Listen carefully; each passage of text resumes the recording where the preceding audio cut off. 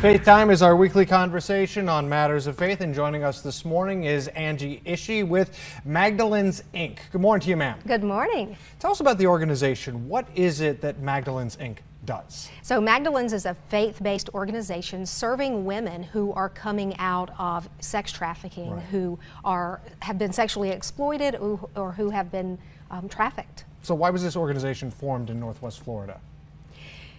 Florida ranks number 3 in the country for human trafficking, and we realize that it happens in our own backyard. And at this time that God was calling us to this purpose to serve women in our own community, we realized that there was a massage brothel, a massage parlor that had been cited for having sex trafficking happening in its walls, and we took that over and turned it into a beautiful gift shop, and we serve women. So how does a woman become a victim of this sort of thing?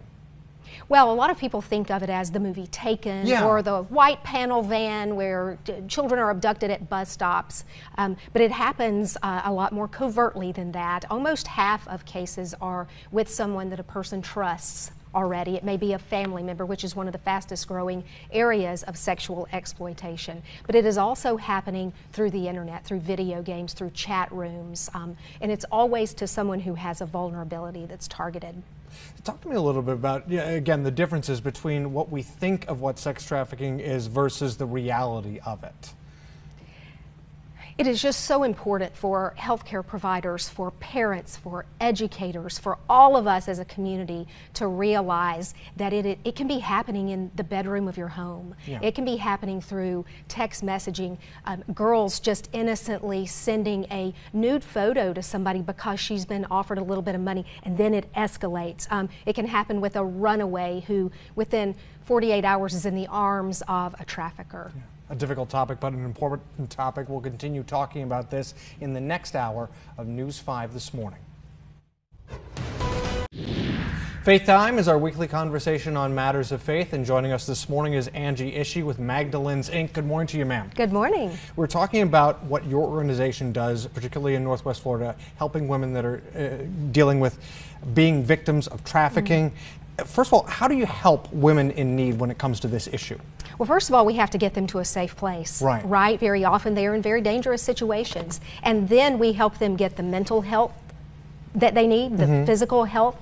We help them get life skills, job skills, have a mentor, get all of those skills that they need. Maybe they need education, maybe they need their GED, maybe they have been in bondage to these circumstances for so long that they don't even know how to live independently. So we wrap all of that around them, not just us, but through collaborations with law enforcement, through other organizations to help them get the real help they need. How do you reach these women who might need this sort of help in the first place? They come to us, they walk in our gift shop, they call our gift shop, other organizations refer them to us. We are part of a continuum of care, so it's not just us, but we have to work linking arms with other organizations and other providers to help provide a comprehensive, holistic approach because the needs are just so very deep. You talk about women coming to you. I think one of the issues here, and you obviously see this, is that there are some women that feel trapped in these situations. How do they get the strength or the courage to break away from these relationships that could be harming them? First of all, they have to even recognize that it is a harmful situation. And secondly, that there is hope,